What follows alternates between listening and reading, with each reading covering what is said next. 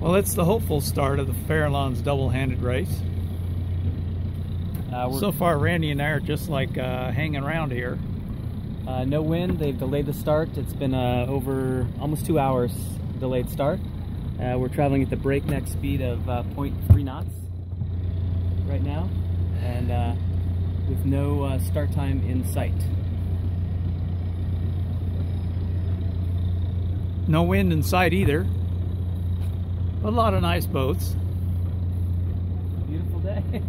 No Otherwise, yeah. For water skiing. Did you bring your water skis? Yes, we're literally going backwards right now, by the way. Oh, yeah. So what's our total lapse time if we were to start right now? So how many miles? Well, we'd have to sail around the world the other way. Oh, because okay. we're floating backwards. We're floating back.